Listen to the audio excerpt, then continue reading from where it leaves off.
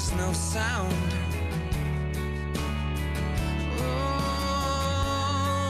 for all I know, you know I'm feeling it more and more. We dream the same. Sometimes she comes undone and she finds all my weaknesses. She knows just what to do. She knows just what to do. Only yesterday speaks for yesterday. Only yesterday speaks for yesterday.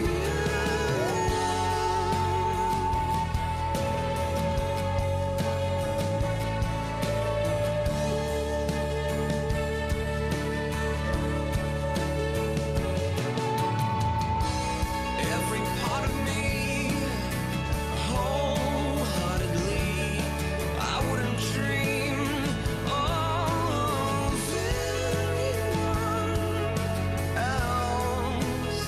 anyone else. She knows just what to do. She knows just what to do. Only yesterday.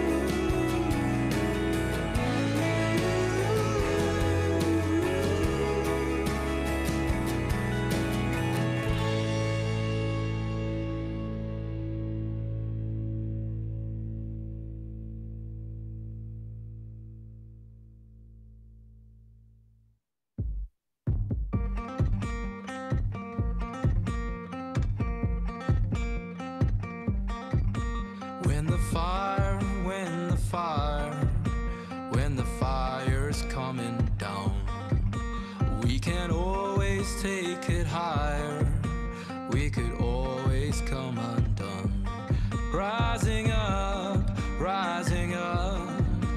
would you come and fill my cup? Rising up, could you come and fill it up? You raise me up, and I'm on top. Yeah, I'm on fire. Oh, you raise me up, and I won't stop till I'm on fire for you. You raise me up, and I'm on top. Yeah, I'm on fire. Oh, you raise me up, and I won't stop till I'm on fire for you. In the silence of desire, with the final setting sun, could it be the final hour? Will I wait or carry on? Rising up, would you come and fill my cup? Rising up, could you come and fill it up?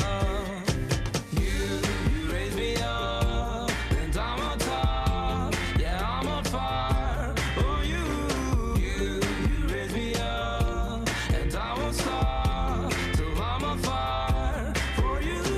You raise me up, and I'm on top. Yeah, I'm on fire. Oh, you raise me up, and I won't stop till I'm on fire for you. Oh, my soul is rising up. Oh, my mind, oh, my soul, it is rising to the top. Oh, my soul is rising up. Oh, my mind, oh, my soul, it is rising to the top. You raise me up, and I'm on top.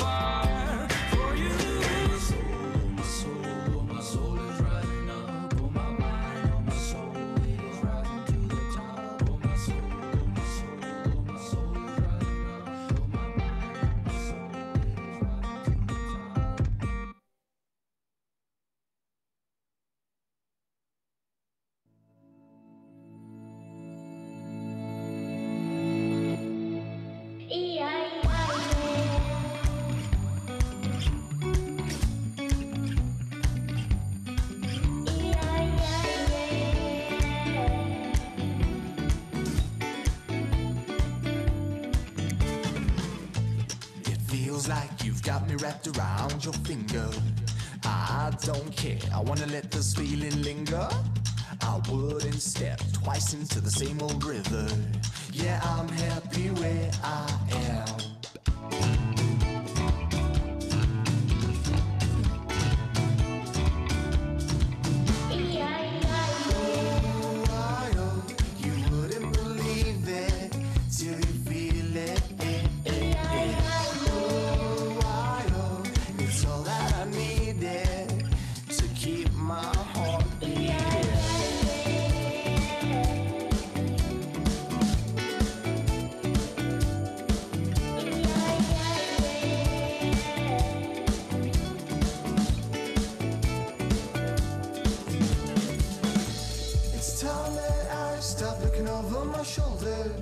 One day at a time, yeah, we're gonna get older. Gotta live for the now, stop trying to predict the future.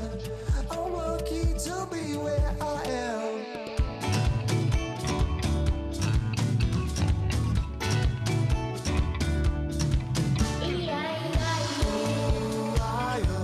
You wouldn't believe it till you feel it.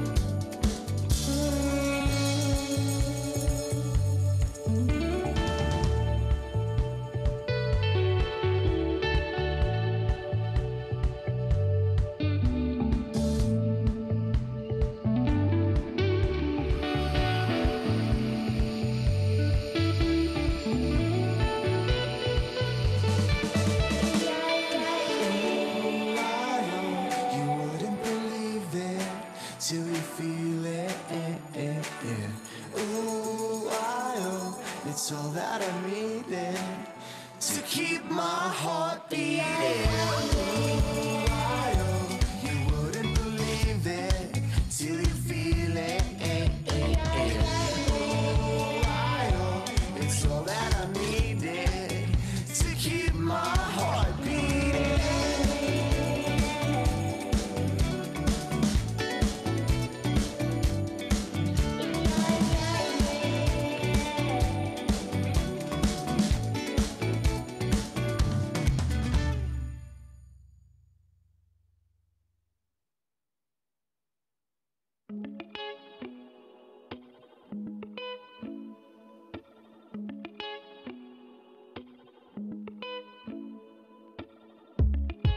Sun keeps calling, and I've been chasing early. To give me the coffee in the morning, a kiss when she leave me to get my day started. So I breathe in life and get to another rhythm, then I'm in the flow. Sitting in the back line, waiting for the perfect one. And the waves came, washed over me. And the waves came, washed over me.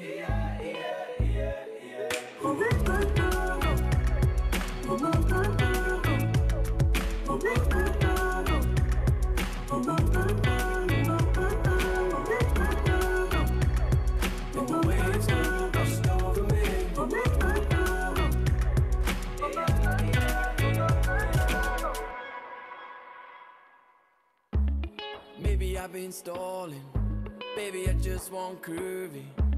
Just to keep it in your pocket, kisses when she needs me, loving in a locket.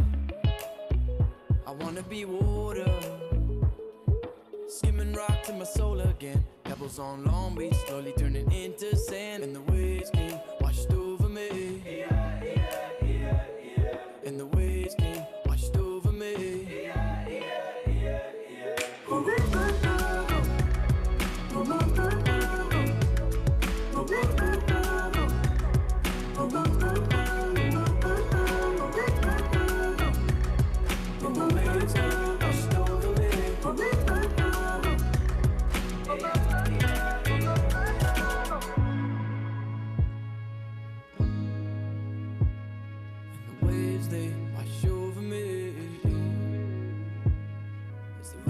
Pulls me out into the deep. It's a surrounds me, holds me, formless when I breathe. But the air is clear and I am here.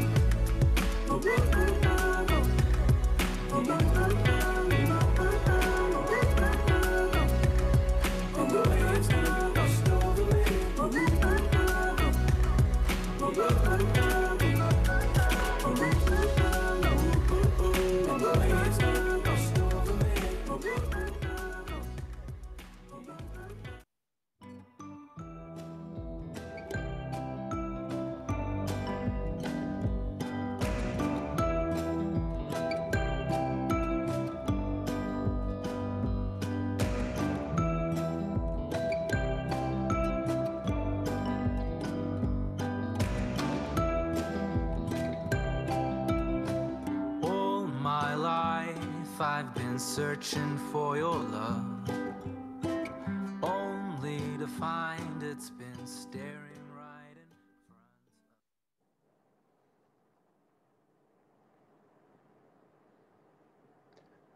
Good morning. I'm Nick Curtin, Head of Business Development at Ford Asset Management. Thank you for joining us. As always, it's good to have your company. We appreciate you giving up the time. The Mind of the Manager really is about trying to give you, the investors, and your clients a deeper understanding in terms of how we think about investing and how we go about managing the funds that your clients are invested in. And the focus today is on the two Ford Global funds run out of our Singapore office, the Ford Global Equity Fund and the Ford International Fund. And they really are an important part of our product range.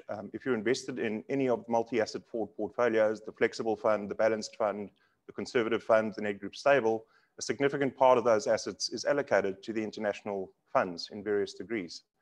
And they've really been putting on some pretty good runs in recent times. So we thought it's worthwhile spending some time focusing on them. Many of you will be invested directly into one or a combination of the two. They work independently, but they certainly work very well together. That's how we use them in our multi-asset portfolios. So we think it's relevant to spend a bit of time going into them. I think it's also important to us to emphasize that Ford really does have a global multi-asset class holistic investment capability. The world has become a small place, and we think to deliver on the outcomes and the investment promises we've made to you, we think that that is essential. And it's something we've spent a lot of time building up. So hopefully you can get some flavor of that today.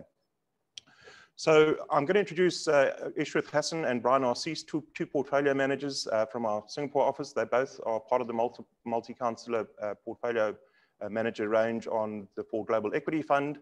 And Brian manages a part of the Ford International Fund along with Dave Ford. Two very different products, and we're going to spend a little bit of time on that today. So one of the things Ishrath's going to unpack when he talks about the Global Equity Fund is he's going to address the question of what is value. Very topical at the moment. There's a lot of commentary and analysis around value versus growth and the gap, etc. Most of which we think is rather superficial and not necessarily that helpful. We certainly have a more nuanced view on what is value, and that's what Ishrath's going to spend a bit of time talking to using various examples from recent times, and we'll come back to that later on in the summary. We'll then hand over to Brian, who's going to talk to the Ford International Fund, which has a quite different objective, and obviously multi-asset class absolute return looks very different to the Global Equity Fund. Same team, same research, same process, but very different looking portfolio, and we'll explain the similarities and differences and why it looks the way it does. Brian's also going to be talking a little bit about risk. We often hear the pundits on TV talking about risk on and risk off. We don't think that there is any such thing as risk off. Risk is always there. As we always say, it's what can happen, not necessarily what will happen. So Brian's going to spend a bit of time talking to that. Please, as usual, as we go through the session, use the Q&A section to post your questions. We will have about 10-15 minutes at the end of the session to address those. Those which we can't get to, we will answer in written form post the event. So please fire away. It's a great opportunity to pick Brian and Ishrath's brains. So without further ado, I'm going to hand across to Ishrath. Thank you, Nick. Hello, everyone. I'm Ishrath Hassan, and I'm one of the multi-counselors of the Ford Global Equity Fund, along with Brian Arcese, Dave Ford, and JC Swade. Thank you very much for joining us today on this online forum, and I do hope that we get to do this in person the next time around. I think most of you are aware of Ford's long-term earnings and fundamentals-focused investment philosophy. So today, I'd like to take you one layer deeper into the type of investors we are and how we identify opportunities regardless of the type of environment that we're in. So as a team, we're always trying to buy and own businesses that are priced at less than what they're truly worth, which is broadly speaking value investing. However, I wouldn't necessarily categorize ourselves as value investors in the traditional sense that we only buy stocks with low PEs or stocks that trade at a significant discount to the liquidation value of their assets, which is an asset class that has meaningfully underperformed in the past few years. For us, value investing is a very broad church. We tend to find value in undervalued assets, which may or may not be of high quality as defined by the returns they generate, or we find value in very high quality compounding growth businesses that may appear very pricey at first glance, but present great value to us based on how much runway these businesses have to deploy capital at very high rates of return over a very long time. So I'd like to spend the bulk of this presentation walking through several examples across this value spectrum and peel the onion a bit on our process and how we identify opportunities. But first, let's start with examining the outcome of our efforts along this path over the past few years. As is evident on this slide, you can see how our performance has been improving gradually over the past 7 years as this team has come together along with our portfolio construction and stock picking. Each year, not only has our performance improved as we've grown more comfortable with each other and our collective process, but it's also worth noting that the quality of performance has also improved. For example, if you take the last 2 years, it's worth considering how the portfolio behaved in the 12 months going into the depths of the COVID sell-off and the past year and a bit coming out of it. What you can see is that our stock selection worked not just in a strengthening market, but also in a weakening market. And underlying all this is, of course, our approach to stock selection that I alluded to earlier. Our focus is always on understanding where a business is going to be in the future and trying to buy that business at a substantial discount to that future value to not only deliver us a sufficient return, but also adequate margin of safety on the risk of losing money. It's not just about being right, but being right for the right reasons that make a strategy sustainable. With that, let me walk you through some of the portfolio changes we've made in the past 12 months and the reasons behind some of these changes to see how we stacked up. So as the pandemic hit the travel and hospitality sectors last year, we went about combing through the entire industry from aerospace to travel to transport and hospitality to identify businesses that were not just mispriced, but were special in that they were on a trajectory that was inevitable that would lead to highly certain earnings outcomes over the long term. In essence, we wanted to find businesses that would do well regardless of how things evolved with the pandemic. So we started our search with our holding in Booking.com, which we owned prior to the pandemic. This gave us great insights into the entire hospitality value chain. And as we dissected the various players within it, we noticed an unusual standout in extended stay Americas. So extended stay is the largest long-term stay hospitality business in the United States. That's basically a hotel catering to stays longer than 7 nights.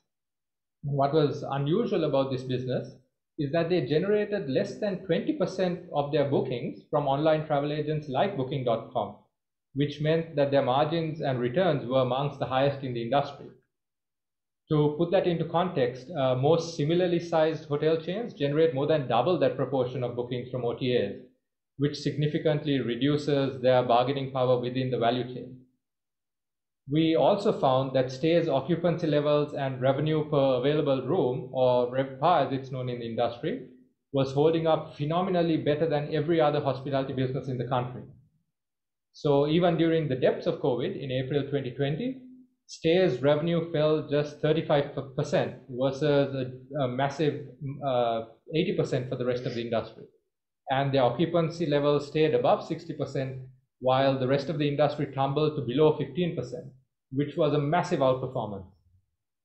Now, part of this was due to their extremely low daily pricing, and part of it was due to the fact that their hotels were more like apartments and included kitchen and laundry facilities, which was ideally suited for a lockdown world. But what we also found was that the company was very asset heavy because they owned all the real estate of their hotels, which is very unusual in the hospitality industry today. Since more than a decade ago, all the major hotel chains realized that they could operate a franchise model and be far more profitable without the burden of owning their own real estate. And extended stay was just at the very infancy of embarking on this asset-light journey, which meant there was a lot more upside going forward. But despite all these characteristics, the stock had fallen almost 50% in the preceding 12 months, catalyzed, of course, by COVID, even though the business was improving and gaining share quite dramatically during COVID.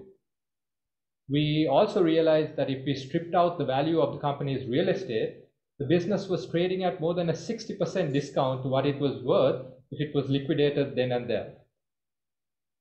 We understood that if the pandemic continued, the business would continue to gain share given their price and value proposition.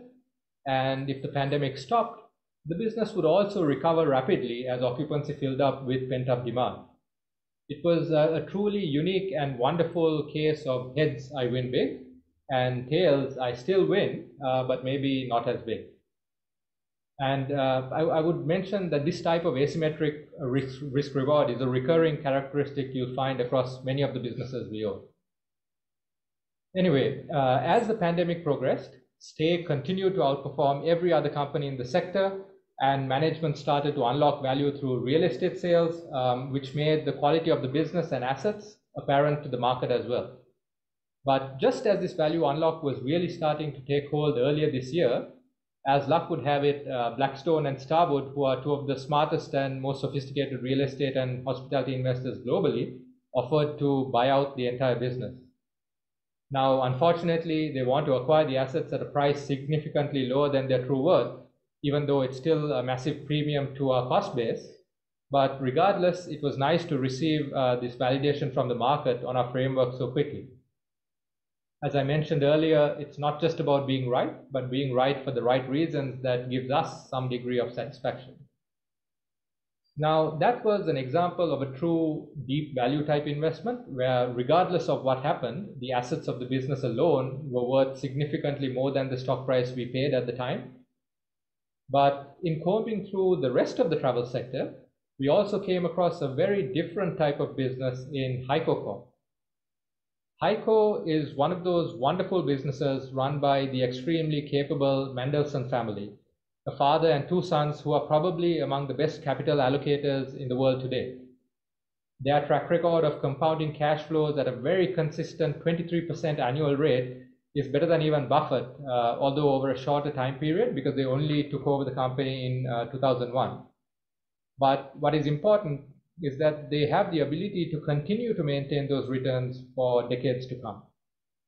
Now, how we came across HEICO was partly through a deep dive into our shareholding in Airbus. As we dug into the entire aerospace value chain, what we realized is that original equipment makers like Honeywell, Pratt & Whitney, Safran were really gouging their customers on pricing for replacement parts. Why? Simply because they could, and the airlines had no other choice but to buy from them.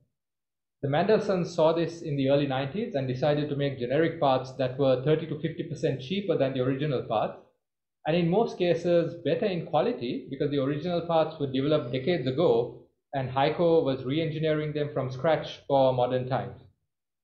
The barriers to entry in this industry are extremely high because each part requires approval from the FAA, which is very difficult to obtain. HEICO just happened to be at the right place at the right time with the right approach to gain a very strong foothold into the market, but there are virtually no newcomers into the industry today. And once the Mandelsons understood how to work with the FAA, they went from one aircraft part to another to eventually become the largest replacement parts maker for the aerospace industry over a span of 20 years. Each year, they take all the cash flows they generate and reallocate that to acquiring new capabilities, new expertise, and new parts to continue gaining market share. And this virtuous cycle continues to this day and will likely continue for many more years to come. But what's incredible is that even with all that they've achieved thus far, HEICO still only has less than 2% market share of the replacement parts market, which gives you a sense for how much white space is ahead of them to keep compounding for decades to come. Another thing we really liked about the business is that it was 22% owned by management who were completely aligned with shareholders.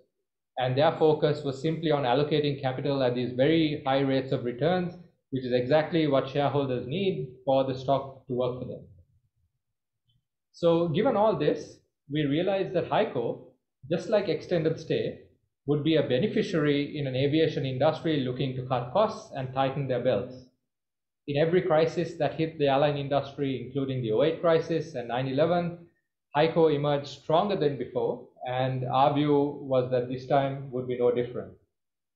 This became very clear to us in how management was behaving during the depths of the crisis last year, when all of the other aerospace parts companies were saddled with debt and cutting back on capacity.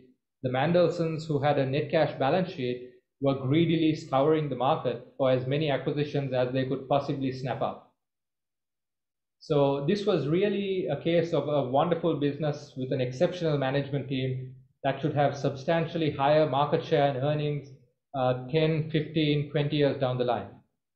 The business had never been cheap in the traditional sense, but with COVID, the stock fell 50% with their peers who were very different to them, which didn't really make much sense to us given the quality of the business. The stock was still pricey compared to everything else in the space, but presented great value to us over the long term. HEICO fell into that bucket of businesses where their long-term market position, growth, and earnings was simply quote-unquote inevitable. And against those long-term inevitabilities, the stock was actually quite cheap. Now, it's also worth noting that these decisions were made before the vaccine breakthroughs happened last year, so there was still a lot of uncertainty in the air at the time. Next, I also wanted to quickly touch on a few other instances where the team's knowledge has been compounding over the years, which has led us to finding value and alpha in adjacent stocks or markets. As this table illustrates, our position in FMC led us to finding value in Corteva, which was a similar ag seed and chemicals company that was trading at a 30 to 40% discount to FMC. And we switched a part of our FMC position into Corteva, which led to one outperforming the other by more than 50% in the past 12 months. At the same time, 4 years ago, our position in Alibaba led us to identifying value in JD, which was growing faster and gaining share from Alibaba at the time, and had lots of latent value in their in-house logistics network. This switch led to close to a 200% performance disparity between the two over the past 2 years. And what's amazing is that more recently, JD has led us full circle back to Alibaba, where the stock has really gone nowhere, but the story has now changed and Baba receives no credit for the intrinsic value of its blossoming cloud computing business, which is already the third largest globally behind Amazon and Microsoft. And in Amazon and Microsoft's case, those businesses are valued at a massive premium, whereas in Alibaba's case, at the current stock price, we're essentially getting the cloud computing business for free. Another similar example was our switch from First Majestic Silver to Pan American Silver for a very similar reason. Our recognition of intrinsic value in one stock and sector leads us to bargains in another part of the value chain. It's like a gift that keeps on giving, which hopefully should continue across more industries and sectors as this team becomes more experienced with time. Lastly, I wanted to touch on how where we find value has also evolved over time. When this team first came together almost 7 years ago, we found a lot of value in Europe and Asia. But as this chart shows, as a lot of that value was unlocked, where we found value has also evolved. During the depths of the pandemic, for example, as our Chinese stocks outperformed, we recycled some of those profits into the US, where we found pockets of value like the ones I mentioned, which is reflected in how our geographic positioning has shifted as well. Now, these are just a few examples I wanted to highlight that illustrates how the team thinks about value and what has truly been behind our improving performance over the years. It's the maturing of this team and our collective process in identifying high conviction opportunities globally that will enable us to continue to perform. Not all our stocks will work all the time at every stage of the cycle, but if we've done our jobs right, the portfolio as a whole should outperform over the long term. We may make some mistakes along the way, as we have over the years, but our learning process is never ending, and our mission will always be to achieve the best risk-adjusted returns for our investors. And with that, once again, thank you for taking the time to join us today, and I'll hand the screen back over to Nick. Thank you, Ishrath, for those very interesting insights. So valuable growth, well, we like both, but I guess we never compromise on the quality factors. Those always have to be there. I guess to summarize, if you think about the drivers of shareholder returns, is some combination of price paid, so PE multiple, often referred to as a rating, earnings growth and related to that, dividends. Some investment opportunities, most of the return will come from a PE re-rating, so you buy something that's disconnected from its fundamental value, more of the traditional value play, and you get a market rating, re-rating up in the share price. Others, the rating you pay is less relevant because you hold it for a very long time period and you collect on the earnings and dividends over time, and that becomes a bigger contributor to return. So there's neither better nor worse. We like both, and we like to have diversified sources of returns in the portfolio. So that's, I think, a tidy summary. We're going to move across to the Ford International Fund now. I'm going to hand over to Brian. The Ford International Fund is a different animal, has quite a different objective to the Global Equity Fund. Brian's going to unpack that a little bit more. Very importantly, has had and will have a very different shape of return to typical equity portfolios, much bigger focus on risk. But Brian's going to unpack that, and we'll circle back following that. So over to you, Brian. Great, thank you, Nick. And hi, everyone. I'm Brian Arcese, as Nick mentioned, portfolio manager with Ishrath on the Ford Global Equity Fund, along with JC and Dave, and then with Dave on the International Fund. 6 months ago, when we were chatting in the same format, I was optimistic that the next time we were going to speak together, we'd be able to do it in person. Obviously, my optimism was a bit naive, but hopefully we get to chat together in person very soon. And again, I am very appreciative of everyone tuning in, certainly all the familiar names that I see that have RSVP'd today.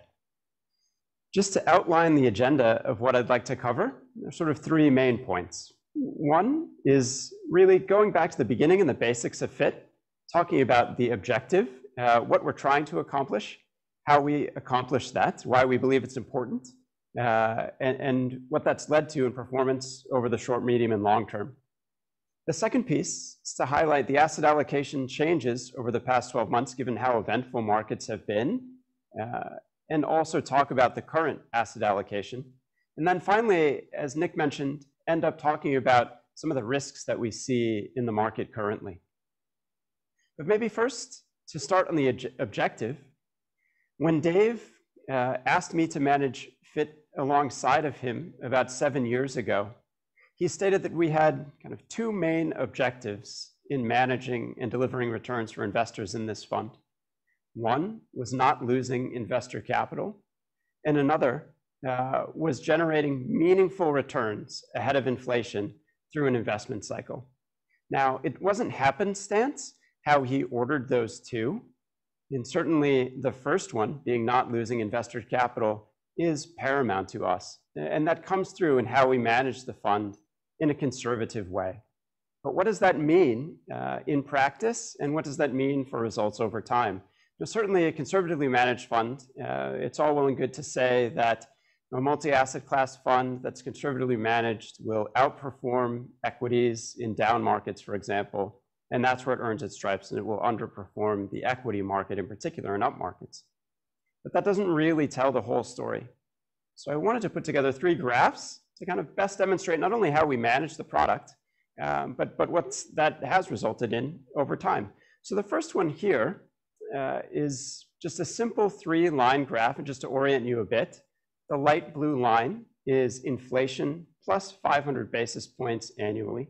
The orange line is the cumulative performance of the International Fund, and the black line, the cumulative performance of global equities. Sort of 3 points that I wanted to highlight on this graph in particular. The first was that this inflation plus 500 basis point light blue line, you can see here how difficult it is to generate a 5% real return over time. So since the inception of the International Fund, you'll see that that 5% real return really eclipses even global equity markets through the period. The second piece I wanted to highlight was a testament to how we manage the fund in a conservative way. So if you look over the full 24-year period, you'll see for much of the time, the orange line, which is the International Fund, is either in line with or slightly above the inflation plus 5% hurdle. In the recent 3 years, you'll see that has started to lag that inflation plus 5% hurdle. And I wanted to focus on that time period a bit, not because I feel like we need to justify performance below that hurdle. I think that we've actually done quite well, but that in this low rate environment, it's more of an example of how we manage the fund. So as rates have gone from, if you take the 10-year for an example, 3.5% down to 40 basis points, obviously real returns have become harder and harder to achieve. Now, our default, as I mentioned, is to always protect investor capital. So we aren't going far out on the risk spectrum in order just to achieve what we have as our aspirational benchmark. And I think that's important to highlight. The last piece that I wanted to highlight on this chart is also how the fund performs in up and down markets, as I mentioned, but how important downside protection is. So if you go all the way to the left-hand side, you look at the inception of the fund in the late 90s. Now, the inception of the fund took place right during the run-up to the tech bubble, which is an interesting time to launch a conservative multi-asset class product. It can be a fantastic time or an unfortunate time, depending on how you look at it. But if you look at the first 3 years, from inception to the peak of the tech bubble, despite global equities not being our benchmark, equities were up 83% over the period, while the fund was up only 20%. So lagging 60% on a cumulative basis over that 3-year period. Now, obviously, you see with the bursting of the tech bubble, the fund really held its ground and even gained 11% as equities corrected 41% from top to bottom. But the more interesting piece of the story is to look how long it took the global equity market to again catch up to the International Fund, given how important downside protection is to generating long-term returns in a conservative manner. So if you move from left to right, you'll see that global equities didn't actually catch up to International Fund again until 2019, which is a full 17 years later. And that was following an 11-year bull market, which was one of the longest, if not the longest, in history. Now, if I fast forward to today and flip to the next graph, I wanted to sort of look at this in a more recent context. So this is the same graph, but a 5-year period leading into and then including the pandemic. So the 5 years ending 31 December 2019, you'll see the same. So obviously, if we extend this back, the market bottomed in 2009. And this is the culmination of what was also quite a lengthy bull market. But in this 5-year period, you'll see that at the end, the cumulative return of equities again was about 20% higher on an absolute basis than the International Fund.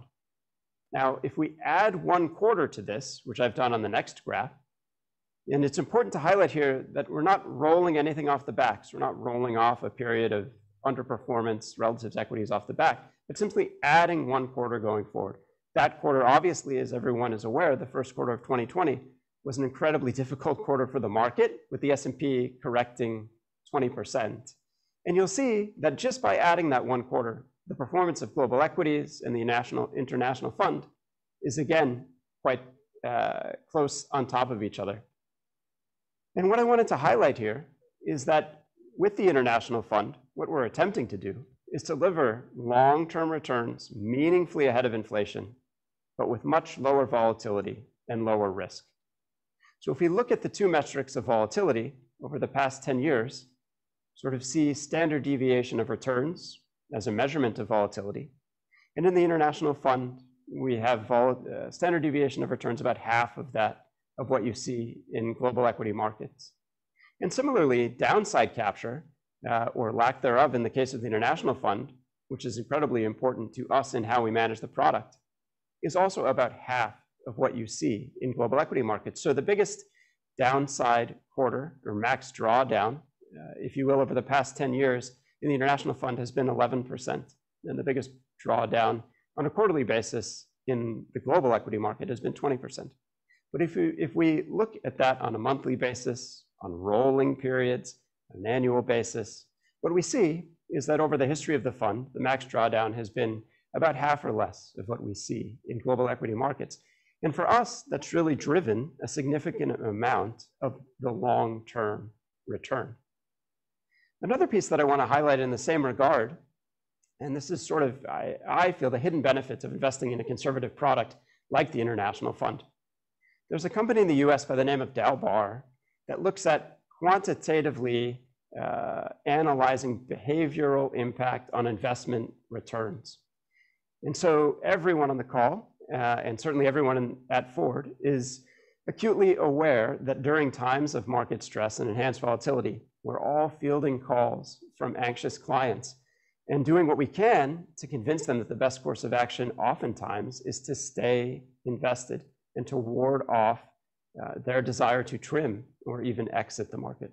So what Dalbar has suggested and has quantitatively proven is that on average, investors lose about 2.5% a year relative to an equity benchmark, given the decisions that they make. If we look at the first quarter of 2020 as an example, the S&P was down about 19.5%, whereas the average equity investor was down 22%. And that difference is just in one quarter. The average asset allocation investor was down about 15%, and the international fund was down slightly less than 9%. And so in our minds, not only are we delivering a return over the long term that is in line with markets and meaningfully ahead of inflation, but providing investors with an opportunity during those volatile times to actually stay invested in the market. And so they really earn the long-term returns of being invested fully throughout the long term. What I wanted to do is also highlight, as I mentioned, the changes in asset allocation that we've had in the fund over the past 12 months, given how volatile the period has been. Certainly, we all remember what was happening in the first quarter of 2020, but just to sort of take a step back and walk through how different the economic and backdrop and landscape is from then to today. A year ago, we would have been talking about unemployment in sort of the 12% to mid-teens range in the US. Today, the unemployment rate sits at 6%, and when the new number comes out on Friday, it may well be in the 5s. GDP was declining at an annualized rate of 30% a year ago, and today GDP is growing at an annualized rate of 10%. And then finally, if we look at inflation, CPI was growing only at 0.5% on a year-over-year basis 12 months ago. Today, it's growing at 2.6% and accelerating. Now, we can chat later about whether that's transitory or structural, but certainly the backdrop is very different than it was 12 months ago. So as we've chatted about previously, the asset allocation in the international fund is very dynamic. And that's the sense you'll get from this slide as well. So the largest moving pieces, and the two that I'll chat about here, equities and credit. On the equity side, we've added meaningfully to the equity exposure over that 12-month period. Equities exposure in the fund troughed at around 40% and now stands north of 70%. So meaningful change over that period, the majority of which was driven by adding to either names that we currently owned in the fund or already owned, or adding new names to the fund. And then also a portion was certainly driven by positive market returns. And then the other piece that I wanted to highlight here, the biggest changes, would be the decrease both in the corporate credit exposure and the sovereign credit exposure. So late in 2018, when, believe it or not, the US 2-year was trading with a yield of 2.75%, we took a meaningful position. That position matured a few months ago, and with the 2-year now trading at 15 basis points, in our mind, that's not enough of a yield to justify either the risk or reason to own sovereign credit. So we haven't rolled that position, and that's moved into cash. And then on the corporate credit side, as you know, we've felt for some time that it's been difficult to justify owning corporate credits given where rates have stood. We did, however, find and actually lead a debt deal in a unique credit that was based here in Southeast Asia, a Cambodian Casito company by the way of Nagacorp. And that was 3 years ago. That 3-year paper was paying 9.325% in US dollars, which is quite a handsome return. And that also matures in about 2 weeks. That yield is difficult to come by in the market. So again, that will likely roll from that corporate credit into cash. Now, if we look at the asset allocation today, you can see on the pie chart that, as I mentioned, equities is now slightly north of 70%. Despite lofty market valuations, we still feel that equities are the most attractive asset class. The two other pieces that I want to highlight here are the commodity exposure, which you see here is close to 7%. But what's not shown here is the additional commodity exposure that comes through with our holdings in particular precious and industrial metals miners that are in the equity bucket. So the true commodities exposure of the fund is slightly more than double what's listed in the pure commodities bucket here. And then the other piece I wanted to highlight was the absence of credit. As I mentioned on the previous slide, that's been the biggest change to the downside, exiting both the treasury that we held previously, and then in the next few weeks, exiting the corporate credit that we have. Now, as I mentioned, it is quite difficult to find credits where we feel rates justify the risk. We do own, however, and I want to highlight, some credit-like equities in the portfolio. Now, if you look at the equity buckets within International Fund and Global Equity, there's certainly overlap between the two, but it's absolutely not the case that all of the equities in the Global Equity are held in the International Fund. So two I wanted to highlight here are both in our top 3 in the International Fund. And the first is SSE, which is Scottish and Southern. It's a fully regulated, integrated utility based in the UK with 95% of the business from Britain itself and another 5% from Ireland. Half of the business is in regulated networks and another quarter is in renewables. The management team has done an excellent job over the past sort of 7 to 10 years, repositioning the portfolio from fossil fuel generation to renewables. The stock offers a 5.5% dividend yield, but it's also inflation linked, which is incredibly attractive and something that we wouldn't find either the yield or the inflation link for that yield in a credit itself.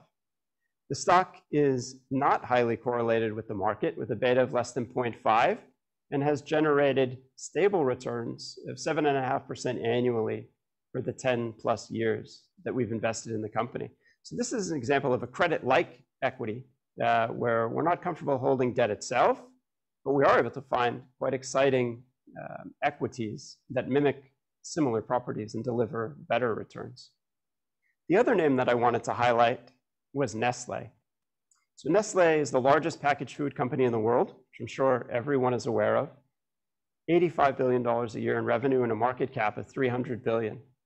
The company has over 20 brands that do in excess of $1 billion a year in sales, including KitKat, which you'll see these two are enjoying on this current slide. Now, the stock offers a 2.5% yield, so it's not exactly a credit-like equity. But management has done a fantastic job with incremental innovation and capital allocation to continue to grow the portfolio despite its already large size. So the 2.5% dividend yield is incredibly stable, as is the equity itself. And with the growth that management generates, the stock has returned 10.5% annually over the 10 plus years that we've owned it as well, in excess of market returns over that period. And again, this is a company that also has a relatively low correlation to the market with a beta of less than 0.5. And so those are just two examples of companies that we own in the International Fund, but not in Global Equity, that aid in the generation of those long-term returns. Now, as I mentioned at the beginning, the third point and final point on the agenda that I wanted to highlight was just to chat through some of the risks that we see in the market currently. Now, this list is certainly not exhaustive. And as Nick mentioned earlier, we're not forecasting whether or not in a binary way these risks occur. But more importantly, trying to articulate and triangulate what's the probability of the risk occurring and what is the magnitude of the impact, and the positioning the portfolio around that. So the first one I would highlight is inflation. As I mentioned earlier, there's a lot of debate currently around whether this increase in inflation, which is certainly happening, is transitory or structural. Now, we obviously have positions in the portfolio to benefit if inflation continues to run or even accelerates from here. But the companies that we own would also do quite well if inflation was transitory. The second one are COVID variants, which aren't obviously company specific, but certainly would have a big impact on the fundamentals of different economies globally. If variants emerge that are able to evade vaccines, which we certainly hope is not the case, then obviously that could set the world back in quite a meaningful way. And that is something that we have to take into account in portfolio construction. The third would be regulatory changes, particularly for the technology sector. So prior to the change in the US administration, European governments and others globally had talked about increasing regulation and increasing tax on global technology companies, which have obviously been the best performing on the 3, 5, and even 10-year view. With the change in the US administration, the US is also talking about additional regulation for these companies. And again, this isn't 0-1, but where on the spectrum does any ultimate regulation lie? That's certainly something that needs to be taken into account as well. And then finally, tax changes in the US. So the Biden administration has proposed close to $2 trillion in tax increases, both at the individual level and at the corporate level, with the current corporate proposal increasing the tax rate from 21% to 28%. Now, as it stands, increasing that corporate tax rate from 21 to 28 as proposed would be about a 10% hit to the earnings of US corporates or the earnings of the S&P next year, which would at least offset the growth that we expect, if not more. Now, with the market trading at close to 25 times earnings, even on a 2021 basis, if that full tax proposal were to be implemented, the market would be expensive not only in the current year, but for 2022 and possibly 2023 as well. And so where the ultimate tax rate ends up is also something that needs to be taken into account. So just to conclude, I'd like to reiterate and highlight again that we're, with the International Fund, doing our best to build an all-weather portfolio. We take these risks into account, and as Nick mentioned, not risk on or risk off, but in evaluating the probability and the magnitude and building a portfolio accordingly. So with the International Fund, it dovetails quite nicely with global equity, and we're very happy and excited to chat to you about it today. And I'm excited to continue to work hard to deliver those inflation-beating returns over the long term. So thank you, Nick. I'll turn it back to you. Thanks, Brian. Always interesting. I think you can see, having looked at those numbers in the track record of the Ford International Fund and hearing Brian talk through how they run that portfolio, you can see why we do call it our flagship global fund. If you're looking for the catch-all, fire and forget, then that's the right portfolio for you. As we said earlier, we do use them in combination. Many investors directly into those funds also tend to use both to sort of calibrate their risk appetites. It's a very useful combination.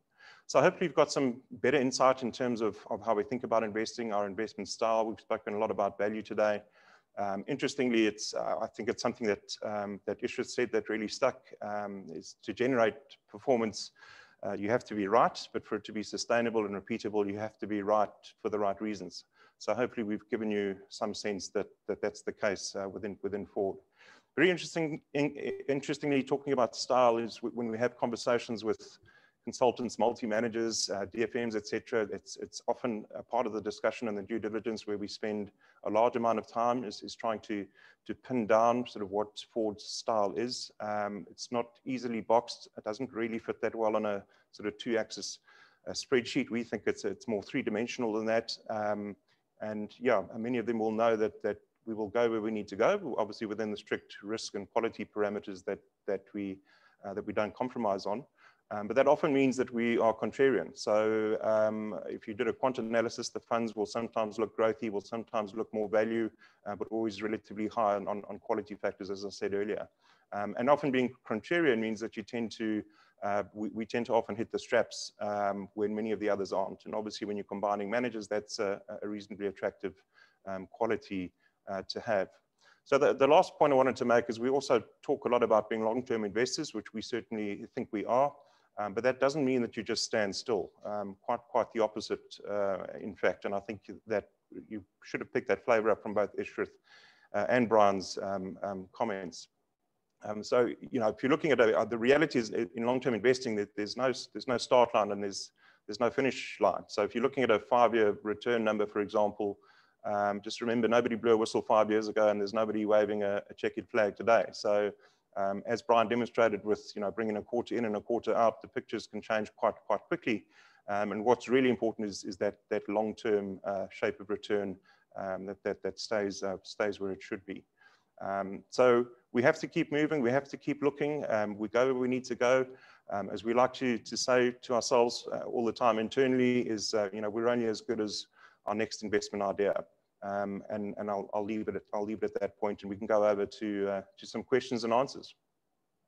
So the first one I'm going to send, I think Brian, you're probably best to start off on this one, is from Paul, and he says, I think it is fair to say that equity markets would have been depressed at the moment, was it not for the stimulus packages that are huge and multiple in quantum compared to the GFC. How do you see this playing out?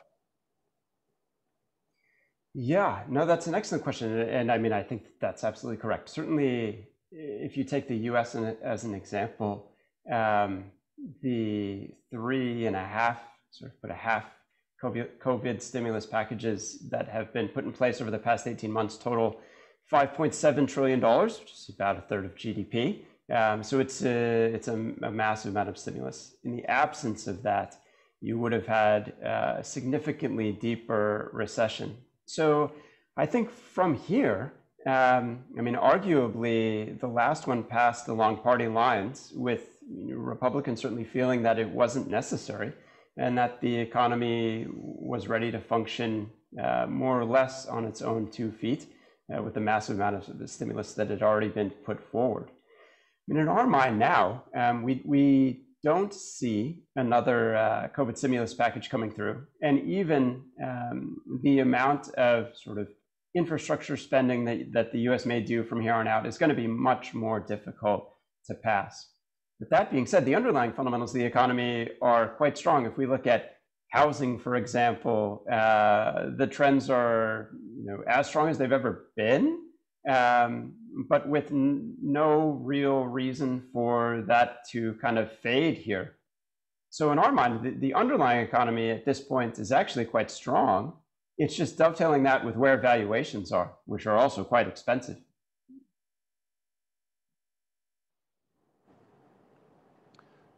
Thanks, Brian. Another question's come through asking about the views on physical gold. I know we've had the gold ETF in place for some time, as well as some precious metals miners, the streamers, etc. And then I guess aligned to that is just broad views on resources more generally. Sure. Maybe I can take the gold piece in particular, and Ishrith may be able to chat through some of the resources names that we own, like Freeport, for example. But for gold, I mean, so we own a portion of gold on the portfolio and have for some time.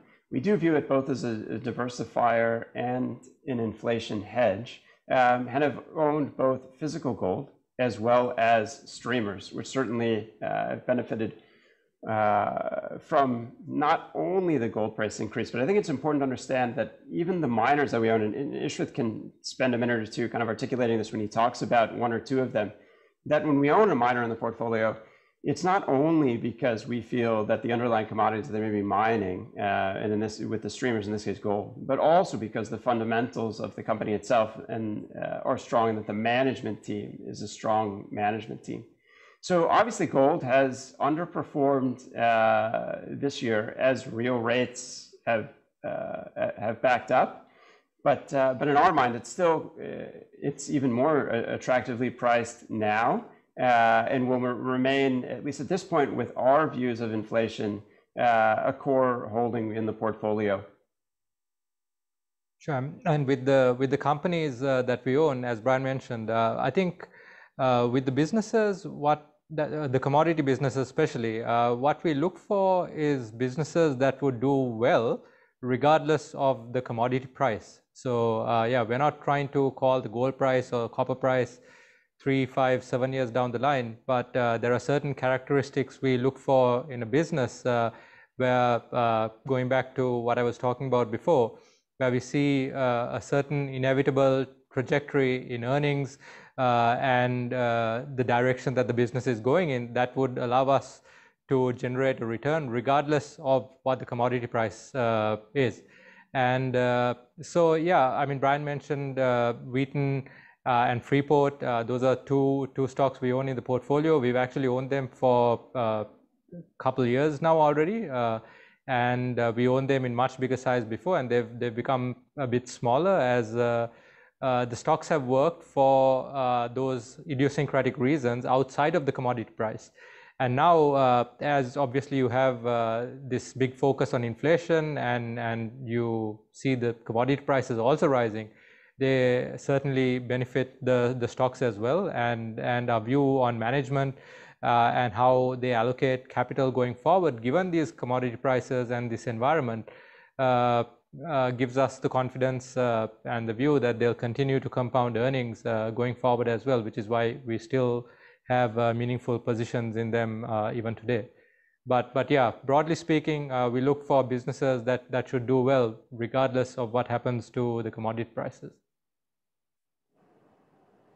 Thank you. Just a quick question, which I can answer from Paul, was just asking if the graphs that we're showing are net or gross of costs, and all the numbers we've shown are after all costs. So just to put that one away. And then, yeah, Brian, you sort of touched on this a little bit earlier. Question from Charles: if rising inflation forces the Fed to hike rates, how does that impact global equity markets? And perhaps I'll add a little bit to that. I mean, maybe adding to that, how do we sort of manage the scenario risks, so to speak?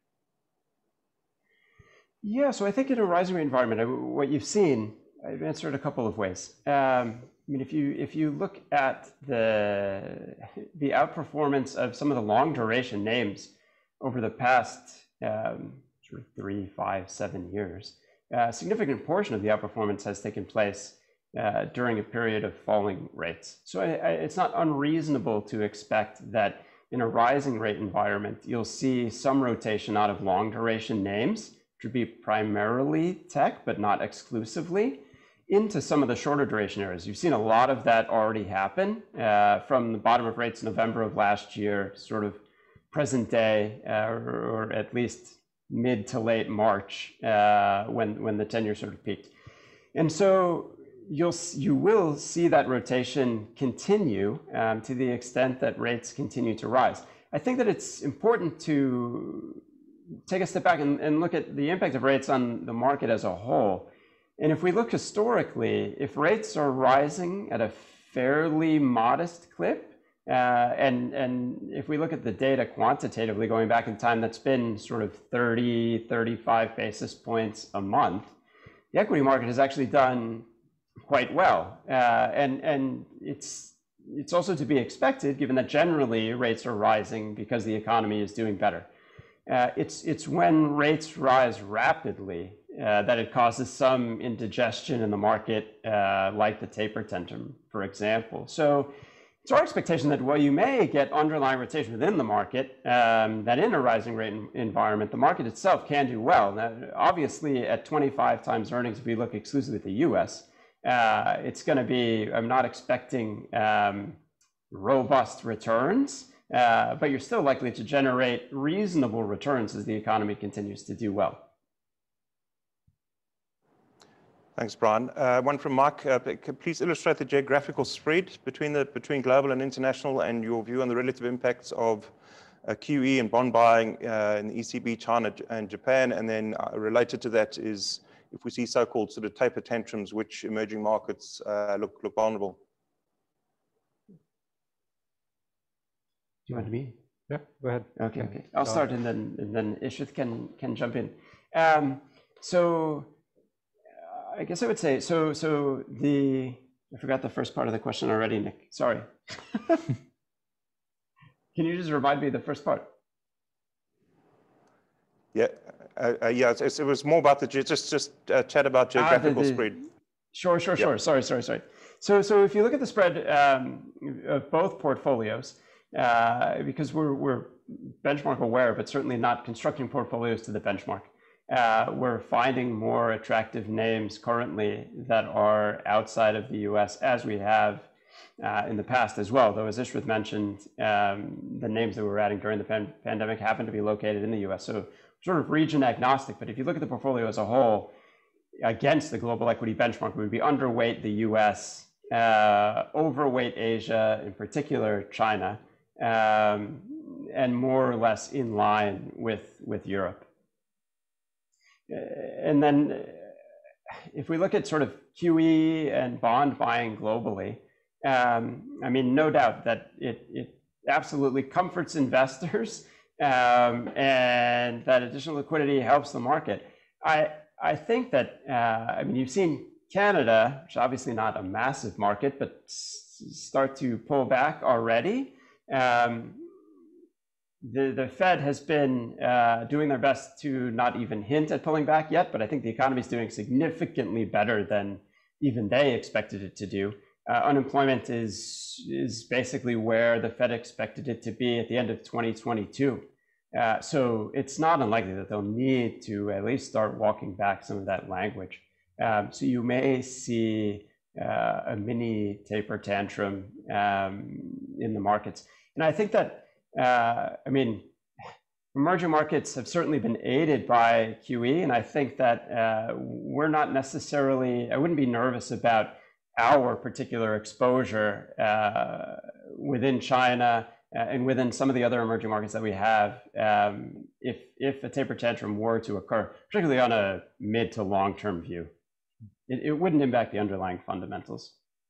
Yeah, and just to add to what Brian was saying on the geographic positioning, I mean, we are not really targeting any sort of geographic split per se. We go where we find value, and if that means a certain weight in a certain geography, so be it. And that's kind of how we look for opportunities globally. And we are a global team, we cover all sectors. So, yeah, I mean, we just, the geographic split and positioning in each of the funds would be something that's a consequence of our research and process rather than something that we're targeting with any specific weight or anything like that. Thanks, guys. And then I guess we've got only a few minutes left, so perhaps this will be the last question. And you know, we always say that we beg on sort of long-term themes and secular trends, etc. There's a question around whether we've done any homework around the hydrogen as a fuel source. Yeah, we've done a fair bit of work on hydrogen. We tend to love when there's a big transition or disruption in the market, because that usually leads to a fair bit of noise and misunderstandings on valuation, on the growth trajectory, on the S-curve of a new technology, on the disruption of the old guys. So that leads to usually lots of opportunity, both in the old guard as well as the new disruptors. And yeah, we recognize that last year as the hype around hydrogen really started to take hold. And we broke down the entire value chain as we do with most industries.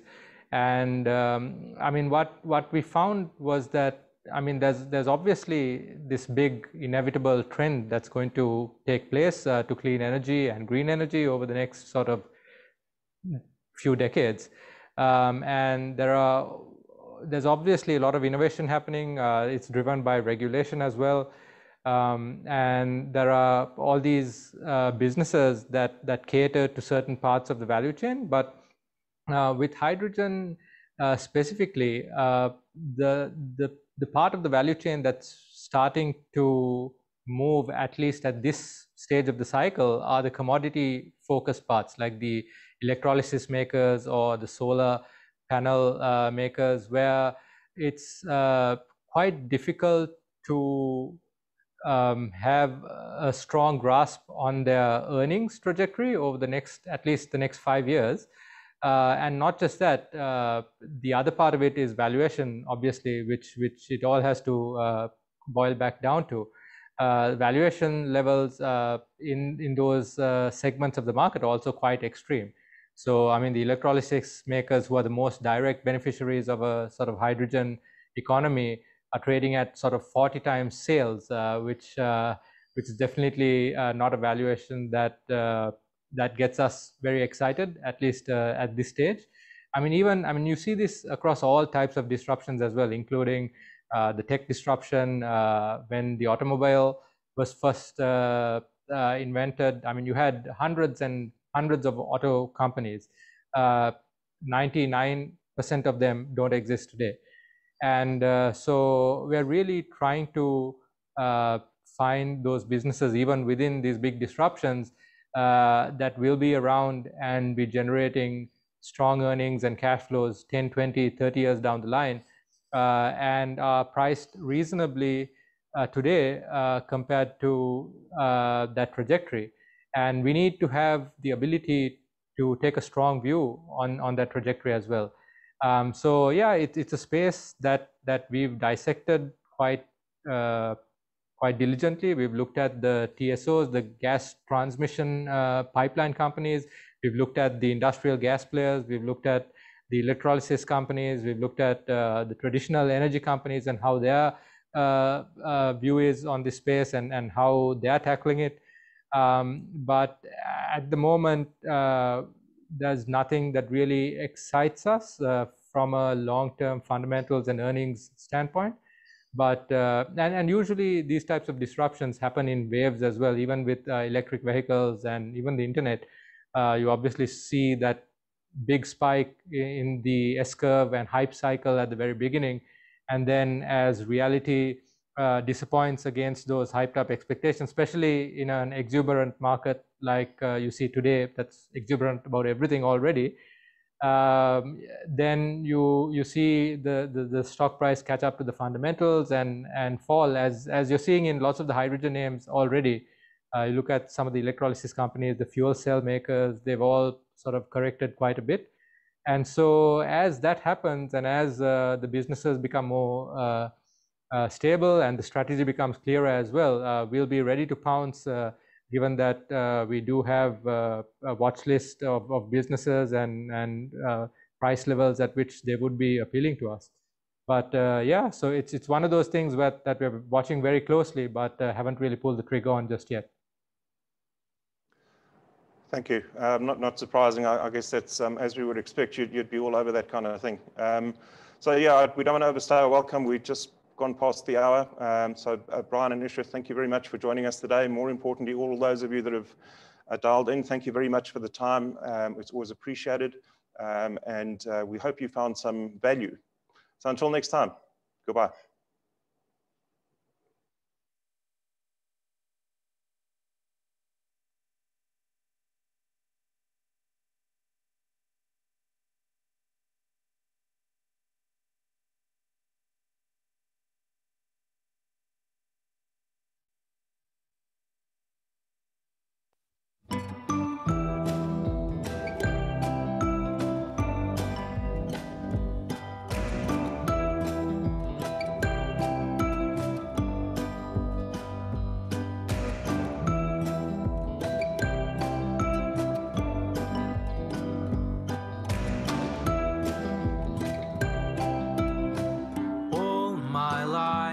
I've been searching for your love, only to find it's been staring right in front of me,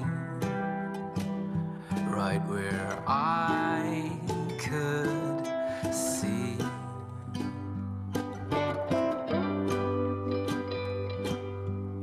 Sometimes life tastes just like a bitter pill. Hard to swallow, but easy when I'm full of you. And all those things you do.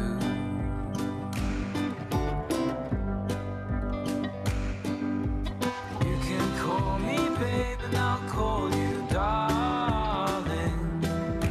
If that's alright with you, it's fine by